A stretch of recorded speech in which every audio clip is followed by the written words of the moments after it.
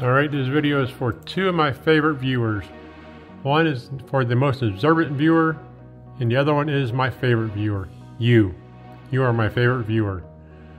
Someone asked what these pipes were sticking into the ground. They had caution tape tied to each one, had a big old square. Well, they've had to cut them down.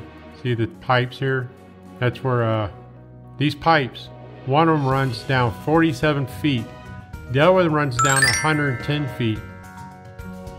When they were testing the area around here, they found out that there was cavities down in the ground, and they are pumping concrete from the concrete truck to the pump into the pipe, and that pumps the concrete into the pipe down 110 feet and fills up the cavity. I think that's really ingenious. And today was in the 70s, and you can see how windy it was. We're here in the village of Shady Brook. Someone had seen it on the other side of the lot where they had other pipes down there. I don't know how far those went. When I talked to the guys here, they were telling me about those two pipes that they were filling up there. So I wanted to do this video. And when you see these guys out here pumping concrete into these pipes, that's what they're doing.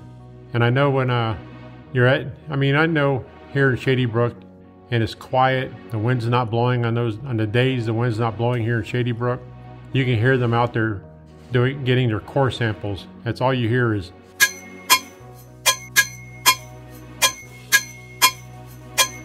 And you know they're doing their core samples. And the developer has a grid pattern that they used for taking core samples.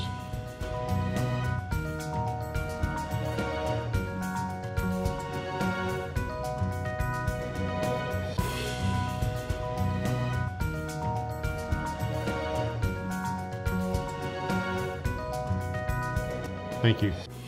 Please like, share, and subscribe. And here's another video of mine that YouTube thinks that you will enjoy.